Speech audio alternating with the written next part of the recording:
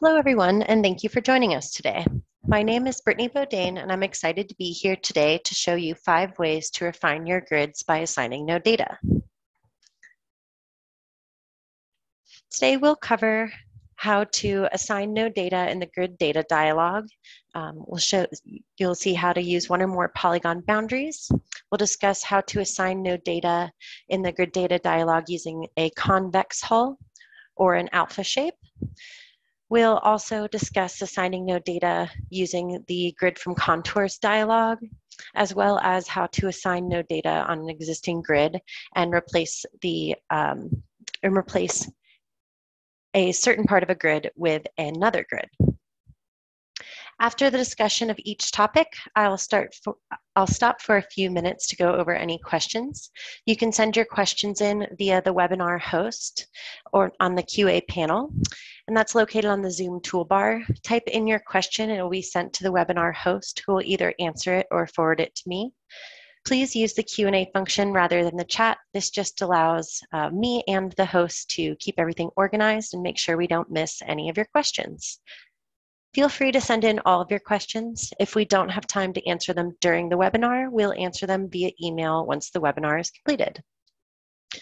And this webinar is being recorded. Later this week, we'll post a webinar recording along with the data used, and I'll send each of you a link when it's posted so you can test out these examples yourself.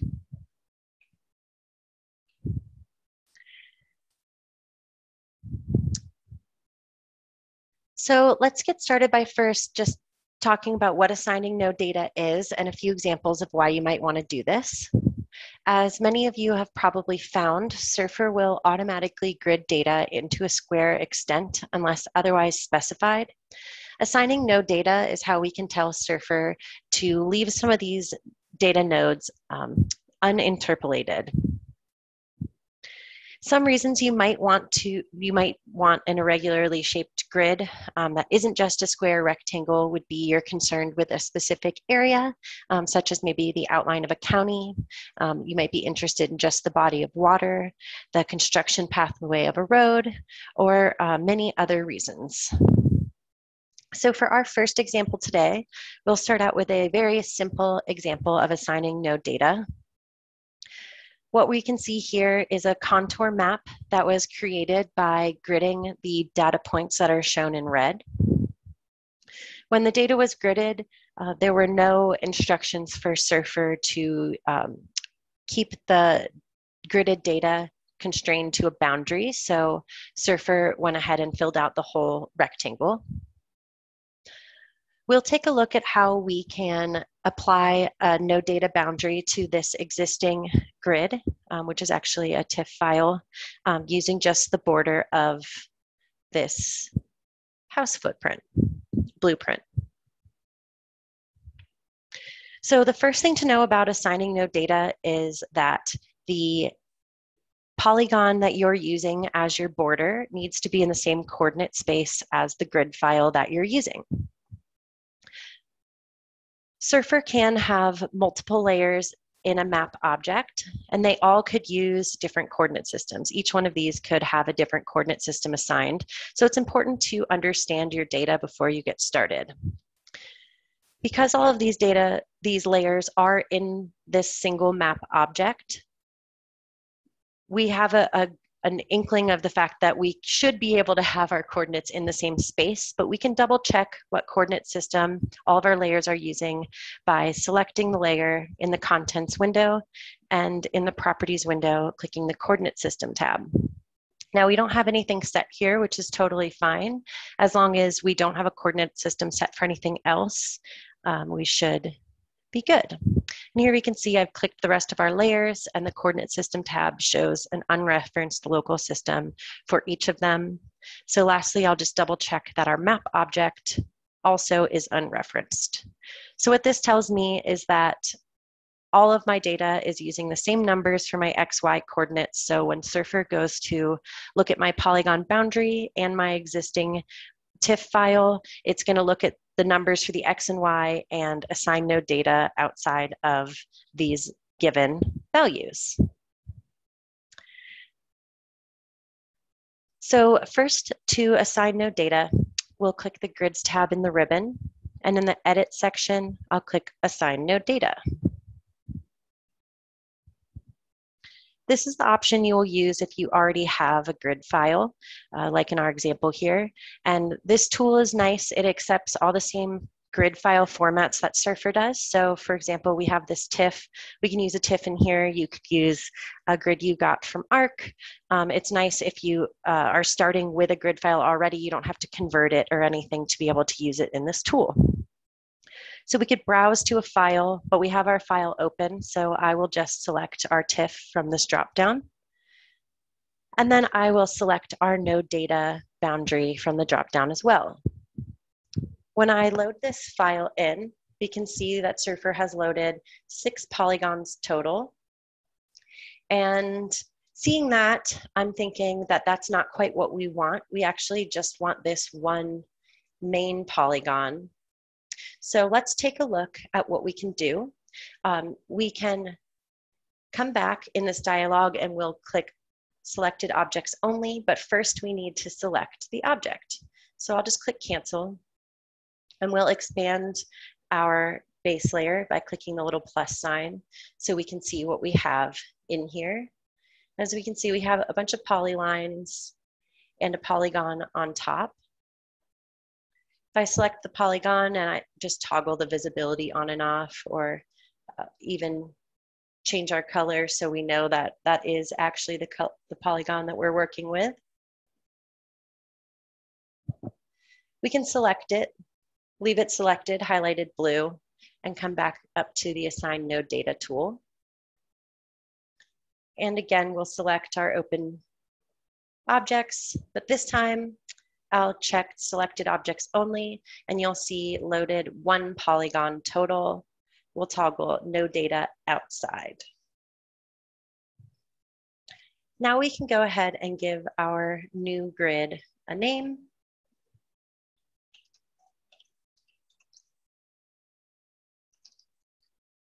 And I'm going to choose to add our grid as a layer to our existing map, as opposed to creating a brand new map. And I'll click OK to add it as a contour map. So if I expand our base layer, turn off our original contours, we can see Surfer did do exactly what we wanted.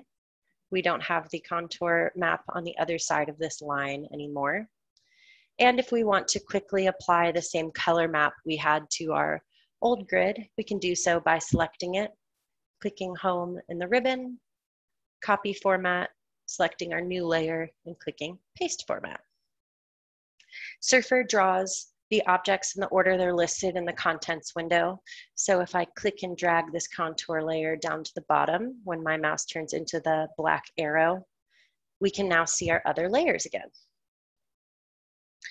So really good warm-up example of assigning NoData. Very simple to just have these very square shapes and to see what that does. So we'll get into a little bit more complex examples as the webinar goes on today. But before we do that, I wanted to show a couple tips to make your map a little more publication or client ready. So for this map, we can do a few things, such as with our contour layer selected, we can click levels in the properties, and we can add a color scale to show what's going on with our map here. I like to try and fit my color scale on, especially since I have this empty space where we assign NoData. So we can actually select our color scale, and I'm going to rotate it so it is horizontal instead of vertical by clicking the I always lose the rotate button, layout tab in the ribbon, and I'll click the drop down and click rotate. And I'll just do -90.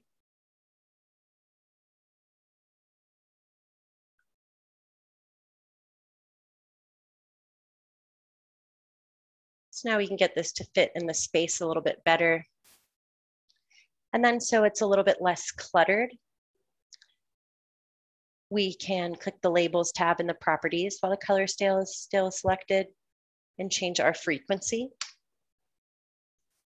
We can choose to show the max value And then we can make our font a little bigger after we shrunk the color scale itself.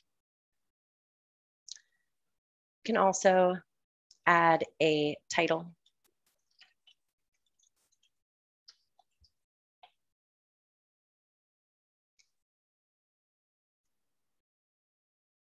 And there's always customizations available. So we'll give our scale a title.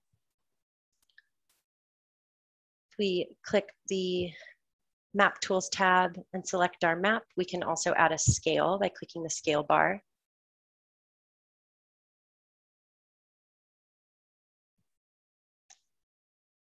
We'll change some features here on the scale bar to make it fit our map a little bit more. I actually only want one cycle, and I'm just going to go ahead and change this to the rail. And if I click the labels tab for the map scale and expand our label format, we have a prefix suffix field. I really like to use these. They're available for axes. We could add it to the color scale if we wanted to, but we'll just keep it simple and add a little M so you can tell that the distance we're looking at on this map is in meters. And then last but not least, I want to make some changes to my contour map labels. They're looking a little more cluttered than I think they need to and overlapping portions of my blueprint. So I can manually move these labels around by selecting our contour layer in the contents. And on the Map Tools tab in the Edit Layer section, I'll click Contour Labels. Our mouse immediately changes to this black kind of arrow, so you can tell we have a different mode. And the labels can be clicked and dragged where you'd like them. You can delete by pressing delete on the keyboard. You can add a contour by holding Control on the keyboard and clicking.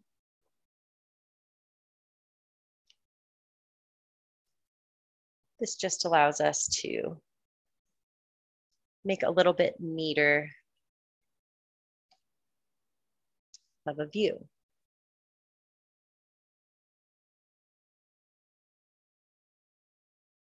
I always like to do the contour labels last, changing some of the properties that we've changed in the property manager for our contour layer can reset these changes. So always think of your contour labels as a final touch.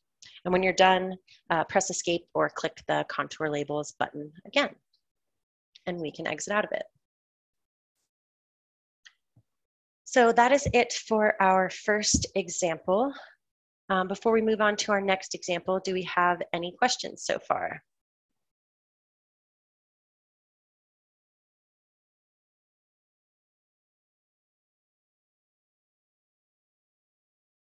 Okay, we have one question. I've tried to use this tool before, but I get the error, the entire grid was assigned NoData. Why is that? That is likely because a coordinate system issue. Let's say, for example, your grid file is in UTM, but your polygon boundary file is in lat long.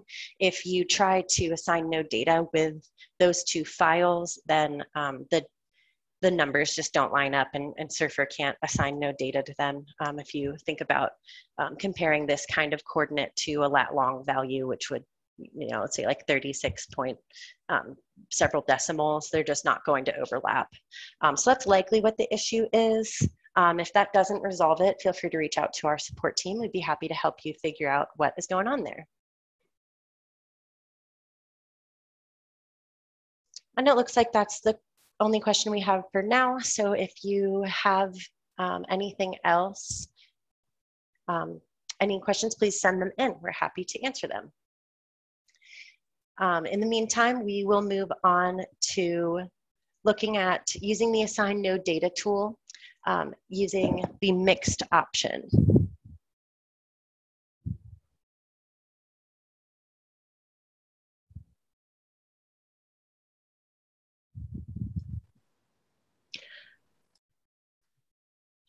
Okay, so for this option, we are looking at a contour map that's of a lake with a couple islands in it. We want to assign NoData to everything outside of our shoreline while also keeping all of the data inside the island borders. So lake border would be where I'm running my mouse here, and then these islands here. So we want to assign NoData inside and then outside. So we could assign NoData to this file twice to assign NoData outside and then to assign NoData inside, or we can use the mix option, which allows to do both operations at the same time. The only way to use the mixed option is to have the polygon border in the BLN file format.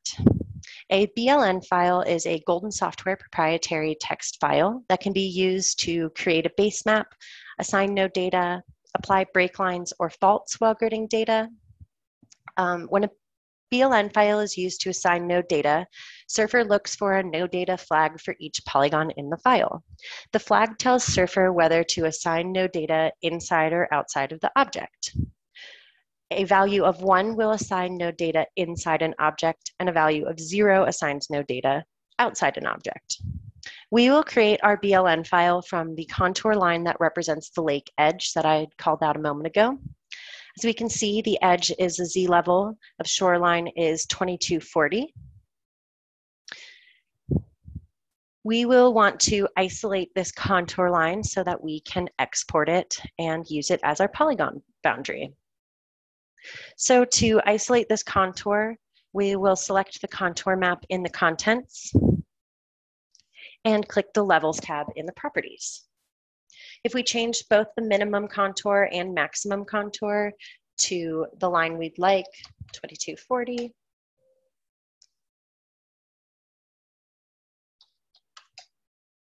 and I turn off fill contours, you can see we have isolated it down to the main contour line we want, and we'll get a few extra polygons here, which isn't a big deal. So the next thing we'll do is to export out these contour lines. We could use the Export Contours tool, but this tool will not let us export to BLN. So we can skip a step if we just cut straight to using the standard file export. The catch with file export is that Surfer will export all visible objects. So before we export, we will want to turn the visibility off of anything we don't want exported. So if I hold Shift down on my keyboard while I click the top axis and the bottom axis to select them both, I can turn the visibility off for all of those at the same time. And then I also want to turn off our labels. Surfer can export with a gap where the labels are depending on the format, and or for our case, it could think that this text we want as data points. So we're just going to get rid of these labels, and we can do that in the Properties tab on the Levels tab in the Properties by unchecking Show Labels for the major and minor contours. So now that we have done that, we can click File, Export. We will want to export out to BLN, and I am going to uncheck that option. So we will name this Contours 2240 and click Save. Here we have our export options, and we can just see the coordinates the file will be exported with. Defaults are great, so I'll click over to the BLN option. Here we have a few options to consider. We can have the Z elevation added. This would be helpful if we were going to use this for a break line. We will not be needing a Z value. Zs are not considered in assigning NoData, so we'll leave that unchecked. And then we have the option to apply a NoData area. This will apply our flag. We will need to edit our file because we are going to use mix. Some will be inside, some will be outside. So I'll leave it as inside since we'll have more polygons needing this option anyways. So I'll click OK. And now we can take a look at the BLN file we created. BLN files can be opened as a base map. So we can add it to our existing map by clicking Map, Home, Add to Map Layer, and click Base.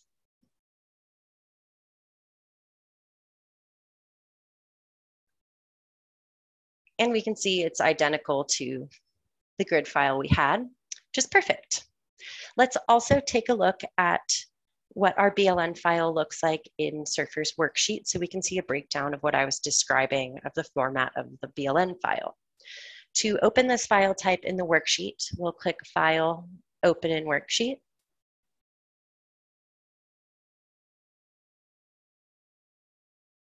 So here we can see column A1 has the number of vertices for our object. Cell B1 has our NoData flag. Looking at this, we can kind of guess that our first object is the biggest polygon just due to the number of data points that are in this line. But there's also two other ways to know. One would be to know that Surfer automatically will export the objects in reverse order here. So we've got, this will be our last object.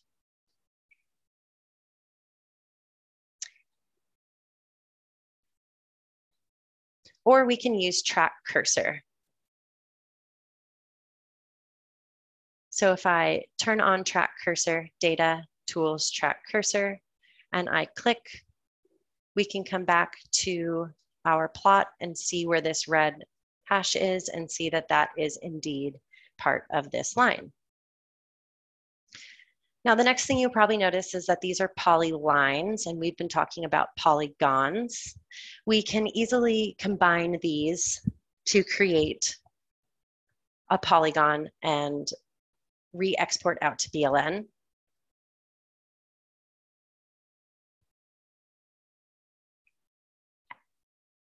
And first I'll go back to our worksheet and turn off track cursor so we can work on this.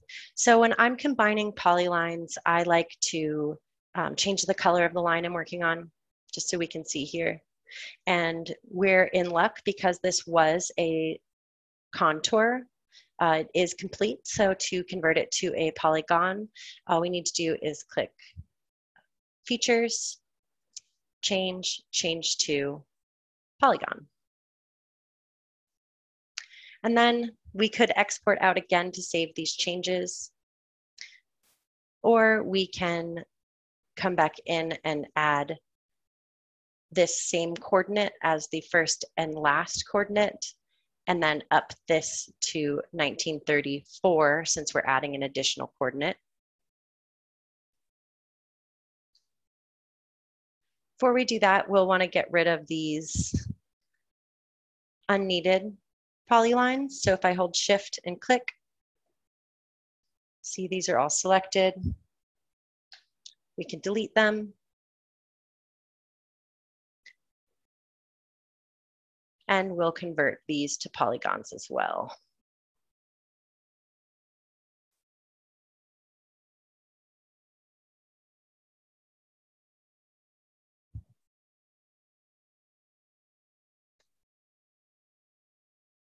So now we've limited our file to just the polygons we need, and we'll just go ahead and instead of editing this data file, we can exit and we'll just export one more time so we have everything that we need here. I'll do it a little bit faster this time. Going to save over my file and choose Inside again.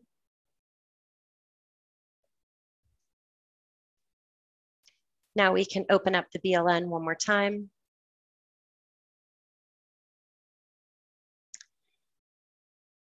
And we identified this as that top polygon, you'll notice the vertex count went up 1. So all we need to do in order to use this file to apply mixed NoData flags is to change cell B1 from a 1 to a 0, and we can save.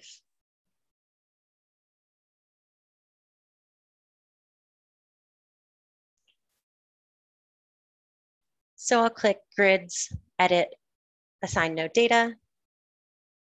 We'll choose our open grid. And even though our BLN file is open, we will need to browse to the file.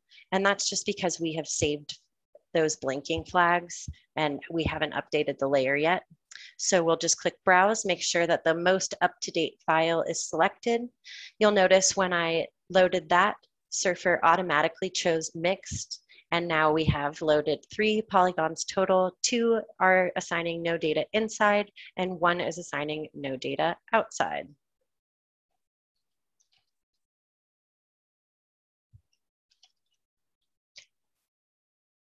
And now we can go ahead and add our contour layer to our existing map again and click OK.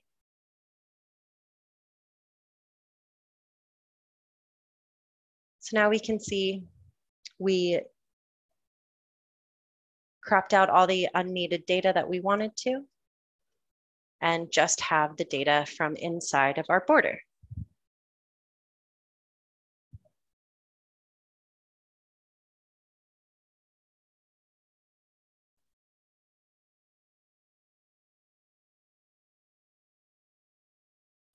And I'll just go ahead and show you what it looks like filled. I'll use the copy paste format again. Here we go. Or I'll just choose another one. Here we go. There we are. Update our data values by clicking the 3 dots here.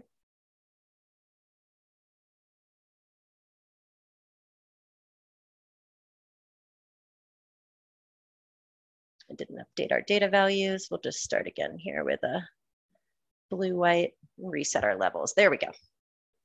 So now we can see even more what we have here along with the edge. And for pro tips for this map for improving its look, for passing along to a client or publishing, the first thing I notice is just the jagged edges on this map.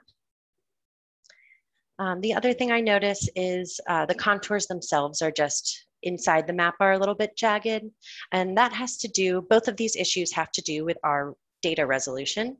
So we can change the resolution of an existing grid so that we have a smaller grid node and thus a finer, less obviously jagged edge using the Grid Mosaic tool.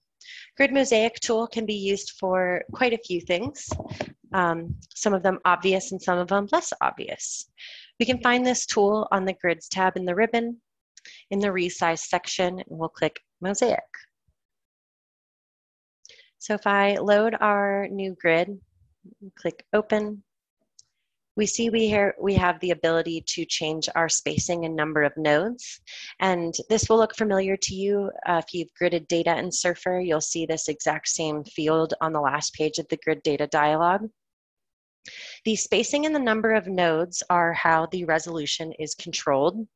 These fields are tied. So if I decrease the spacing for one direction, you'll see the number of nodes increases. And vice versa. So if I update this, you'll see the spacing also changes.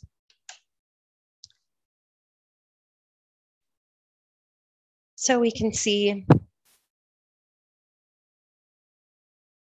actually I think I want to go even a little bit finer with this one. Now we can take a look at how significantly increasing the resolution looks on our file.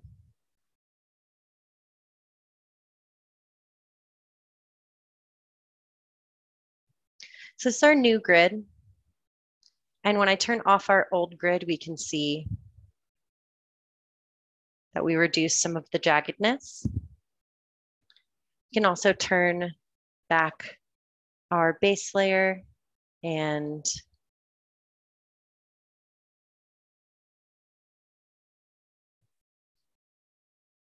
turn up the thickness to improve. But essentially improving the resolution can allow our contours inside to look a little bit smoother, and it fills in this gap. The data nodes are square, so they will always have some kind of texture on the outside, but increasing it severely reduces that and gives more of a high quality look to the map. Our next example, we'll take a look at gridding data and assigning NoData by applying a convex hull and alpha shape. But before we do that, do we have any questions?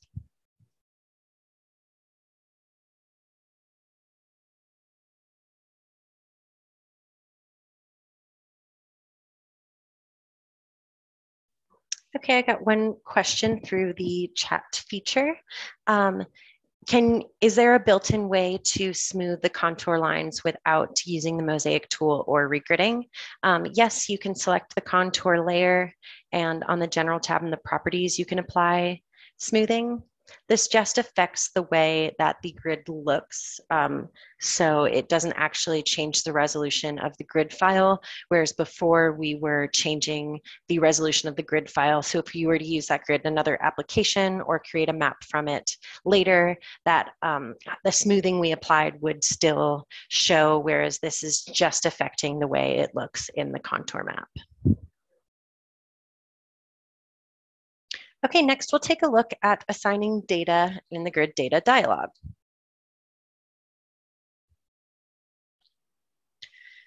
So here we're looking at an example of a grid created from the data points shown in red. And this was just gridded using the standard defaults in the grid data dialog. So now we'll take a look at gridding this data again, but this time we will assign NoData outside of the convex hull. So I'll click Home, Grid Data. By default, Surfer chooses kriging, and kriging is a good default to start with if you aren't sure what gridding method to use. We do have kriging as the default method since it does work fairly nicely for most data sets. Here we need to select our data set we'd like to grid. I will just browse to my file and select it and click Open. Surfer auto-populated my columns with X, Y, and Z, and these are correct, but if we wanted to double check, we can click the View Data button and just to see what the data looks like. Next, I'll click Skip to End. There are some features in the middle of the grid data dialog that are more advanced than what we'll cover today. So I'll click Skip to End just to get to the output dialog. Here we have a lot of options, including, again, controlling our resolution as we were looking at before. For this example, I will assign NoData outside of the convex hull. When this option is selected, we also have the option to inflate the convex hull by a value. And what these two fields are going to do for us is the best way to imagine assigning NoData outside of a convex hull is to imagine your data points nailed halfway into a wooden board. If you stretched a rubber band around those data points, that would be what the convex hull would look like. If we inflated the convex hull by a value, say 10, that would inflate the boundary of our hull. So imagine that rubber band again, out 10 data units. And this value is always going to be in your data units. So I know that this is UTM, so it'd be meters. We'll leave it at 0 so we can really see the true work of the convex hull. I will choose to increase our spacing. I think I forgot to mention that this spacing field is always in your data units too. So if we're working in meters, what this means is that between each individual grid node in our grid, there is 126 meters between, which is pretty high. So I'm just gonna turn it down to, I'll just say 70. And Surfer auto adjusts these numbers because we can't have half of a grid, but you can have a portion of a meter. So that we've increased our resolution just a little bit to make our edges fill in a little bit better. Our grid will be added as to our existing map, and I'll click Finish. So here we can see in the black and white grid or new grid, and again, if you were to picture that rubber band, that's exactly what Surfer has done. And you can really see it hasn't affected the interpolation. If I copy our format and paste it onto our new grid, you can't even tell that they're both on because it really has just cropped off the edges. So that's using the convex hull. The next thing I'll show you is also in the grid data dialog. So I'll bring that up again by clicking Home, Grid Data, Grid Data. And we're going to use all the same settings, same data file. Skip to the end again. But this time, well, let's do this before I forget. So we have all the same settings. But this time we will choose to assign NoData outside of an alpha shape. If you have your Surfer open right now and you're wondering why you don't see this alpha shape value, that is because this is currently only in beta, but we are gearing up for a Surfer release in about a month. So stay tuned and get ready to use some new features. I just couldn't resist not having this in here while doing a NoData webinar. So the alpha shape can be added to a base map layer, or you can use an alpha value directly in the grid data dialog or the grid from contours dialog. It is applied when gridding, so you will not find it in the Assign NoData dialog. An alpha shape is a polygon boundary around a set of selected data points. For this particular instance, when we're creating a grid, it is selecting all of the data points in the file that we've loaded. The alpha shape allows you to control the tightness of the polygon boundary around the set of points. The larger an alpha value is, the more convex the polygon around the points will be, and the smaller it is, the more concave the polygon around the points will be. So we can take a look at this by, I'm going to adjust this value. This default value right now is on the larger side of the alpha shape. It's going to produce about the same as the convex hull. The convex hull is about as large as the alpha shape can go. So I'm going to reduce this by about half and enter in 2000. We're going to give our grid a new name.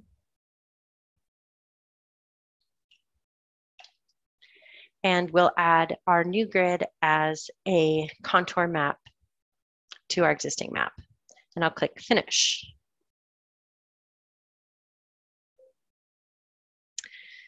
So here we can see where we can easily compare the colored convex hull compared to the alpha shape we've created, which is more of a concave shape in the grayscale. And as you can see, it's much different. It cuts in on the sides, whereas that rubber band effect of a convex hull is just cutting straight across here. And it created a big hole in the middle where we don't have any data points at all. So it's pretty nifty. A lot of people have been asking for this feature for a while. So we're really happy to get this in there for you. I'm sure many of you can think of grids you'd like to apply this to right now. The other thing I wanted to show you about the alpha shape is if you're wondering how you would know what alpha value to use just off the top of your head, and it seems like it'd be a lot of work to just kind of grid your data, see what it looks like, try again. For you, I would recommend starting out by creating an alpha shape with your data points in a base from data layer. So go ahead, add your data points using home, new map base from data. And this will allow you to select some points or all of your points if you're going to be gridding data with it. And I just held shift while I clicked the first and last point. Then on features, new features, alpha shape. So this is nice. You could choose the whole layer in here, or you could select the points as we did.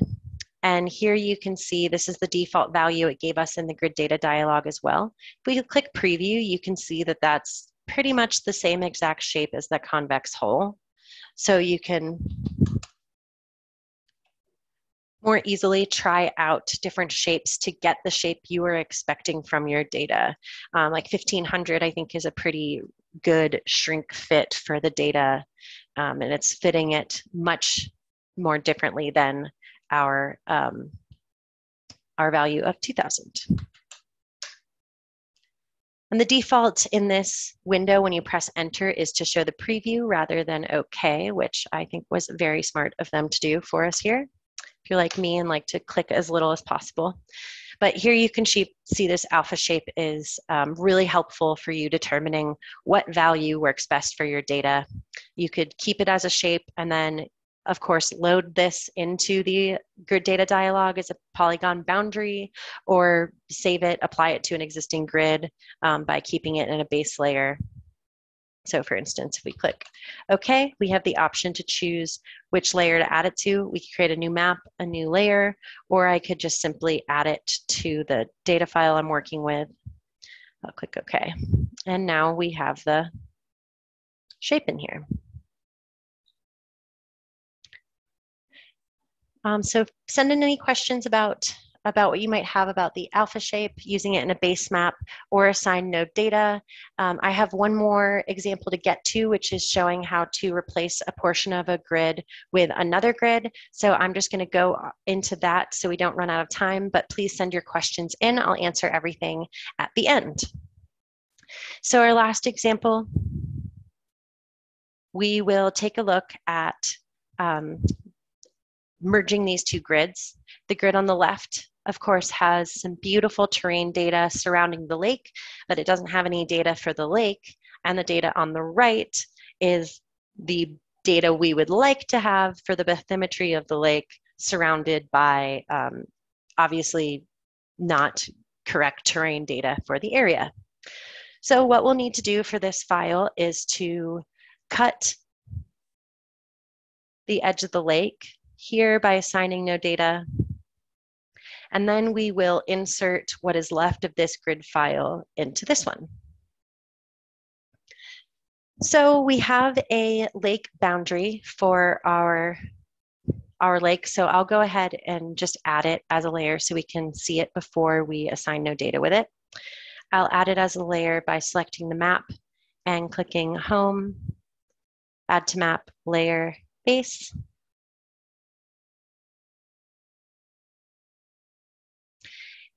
And because it's a 3D surface, the object gets a little bit blended. So it's a little bit hard to see, but when I bump it up, you can see the borders in there, plus some extra data. And then just so we can see this a little bit better, we'll use Trackball on the Map Tools tab to adjust our perspective.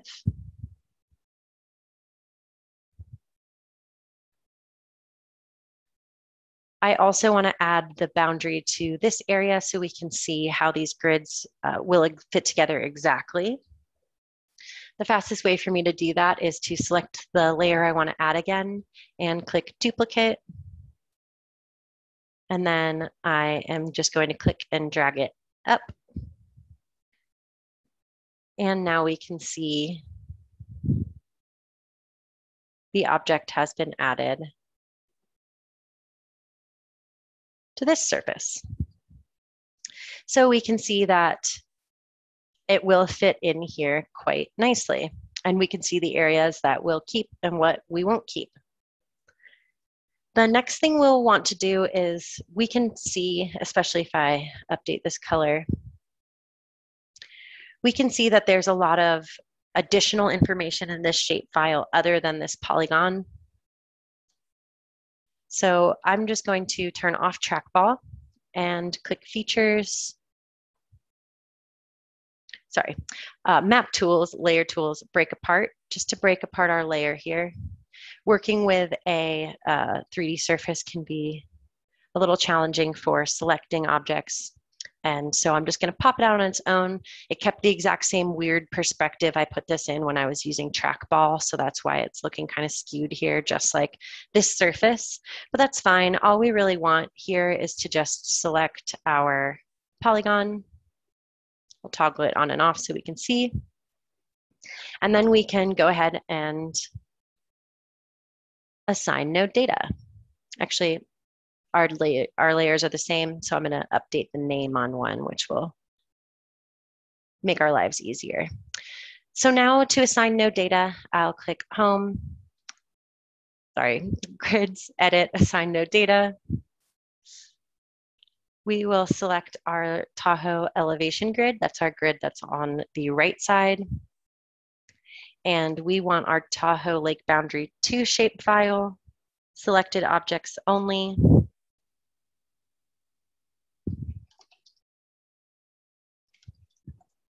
And we'll name our grid file, and we're just going to open up a new map this time.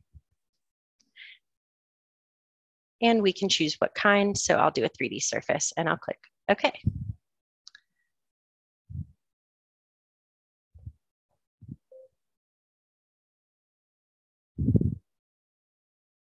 So here we are. We can see now how this will fit in here. So we can easily replace all of these values with the Grid Mosaic tool. Grid Mosaic tool, again, is found on the grids Resize and Mosaic. Here we can select our NoData grid and our Tahoe terrain grids. I'm just holding Control just to make sure I'm selecting the grids that I need. And I'll click Open. And now in Grid Mosaic, we can see in the grid extents area, the red is one grid and the black is the other grid. So we can see how they are lining up using their coordinates. Next, we will want to change our overlap method. And what this tells Surfer is that if there are two coordinates that have the same XYs, which data value to use. So we have first, last, maximum, minimum, sum, and we're going to want to use the first or last option. This option depends on the order that the grids were placed into this dialog. So if we expand out our grid file name, we can see here that the terrain file is first and the Tahoe NoData is last. So if we change our overlap method to last, that means Surfer will keep the last data file it comes to, which means the Tahoe NoData grid.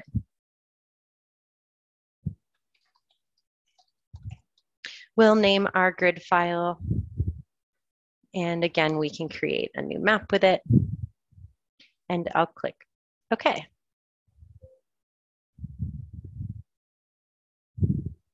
So now we can see our new grid. Let me turn off these other data files. And it has been nicely combined. If I right click over this, one of the many ways to get to the 3D view. And here in the 3D view, we can see that the grids were combined. They are seamlessly combined now. And if we turn the vertical exaggeration down a little bit to match what we had in the 2D plot view, we can really easily see our results. So assigning NoData has many purposes, just mostly cutting out part of your grid so you can use it for something else, whether that's replacing parts of another grid, just getting rid of unwanted data, or from keeping Surfer from extrapolating further than your data points would normally allow for. So those were all my examples for today. If you have any questions, please send them over. And since I skipped the last question session, I'll give everyone a moment here.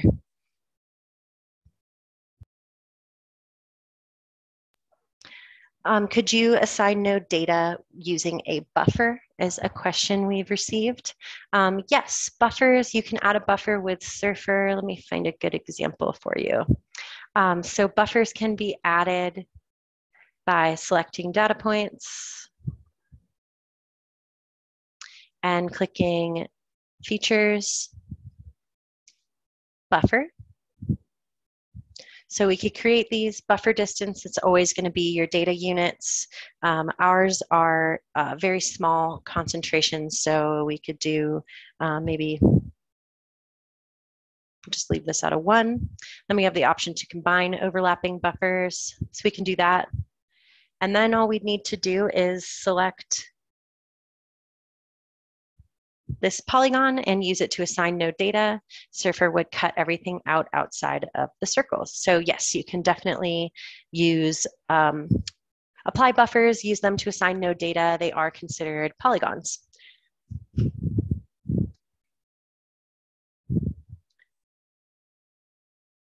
We had one question about Surfer Beta in general. Surfer Beta is available to those with active software maintenance. So if you are the kind of person who wants to get your hands on some new features before they're fully released, Beta is for you. Or you might find yourself just a person who asked for a new feature and it's in beta and not the major release yet, so you want to use it. Either way, we've got a lot of fun stuff in here that will be in the major release for you all soon. So if I'm not seeing any more questions, if anyone has anything they'd like to ask, please send that in.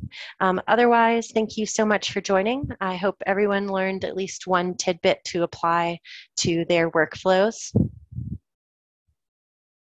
Otherwise, this is recorded as usual, and I'll be sending a link to each of you.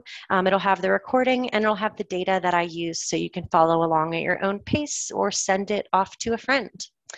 We'll hang out for a little bit, so let us know if you have any questions. Otherwise, feel free to reach out to us at surfersupport@goldensoftware.com. Thanks again and have a great day.